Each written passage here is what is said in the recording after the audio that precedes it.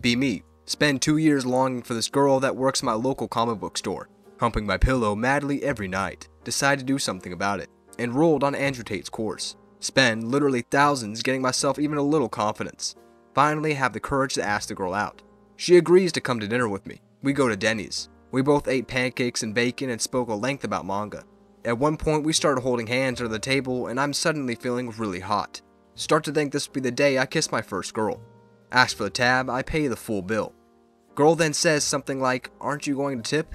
I make a casual comment that tipping is Jewish. She's stunned and asks, "What am I talking about?" I tell her again that tipping is Jewish, and if she wanted, she can come back to my place and watch some YouTube videos on their history in Africa and Europe. She sighs and walks out of the restaurant. I follow her outside and shout she's an ungrateful fat bitch who'll only use me for a free meal. She drives away.